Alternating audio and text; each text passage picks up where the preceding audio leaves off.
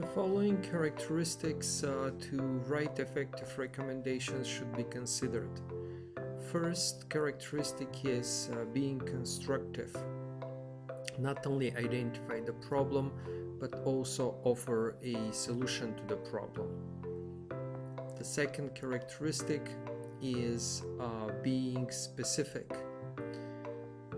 Include example to help faculty. The third characteristic is offer measurable suggestions both to the faculty and to the instructional designer. The fourth characteristic is being sensitive. Give the recommendations in a very pleasant way. And the fifth characteristic is being balanced. Created using Powtoon.